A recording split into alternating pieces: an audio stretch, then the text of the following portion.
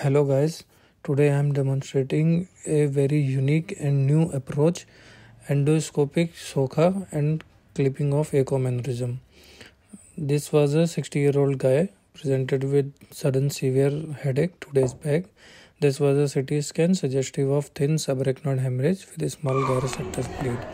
CT angiography was done suggestive of a wide neck aneurysm arising from the Acomm artery. And here you can see it is projecting superiorly and posteriorly, and a one bleb projecting anteriorly, which was possibly bled. So SOKHA was selected because brain was atrophied in this case. A very small eyebrow incision is made and meticulous dissection done to prevent periorbital edema. A small craniotomy of merely 2.5 centimeter is made, and through this only we have to do all our surgery. First of all, as usual, sylvian fissure is dissected, and as soon as CSF is released, brain become lax, and rest of the all steps are similar to microscopic surgery.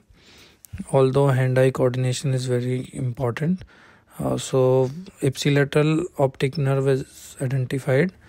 Then sylvian fissure in this case is dissected proximal to distal, and this was just lateral to the optic nerve is ICA, and here you can see beautiful bifurcation of ICA, and a small part of gyrus rectus is resected to expose rest of the nerves and vessels.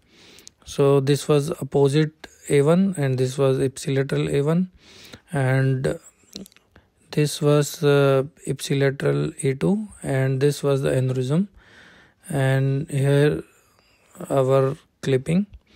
So clipping was done with the curved clip of 7 mm, and below you can see below the aneurysm there was the opposite A2.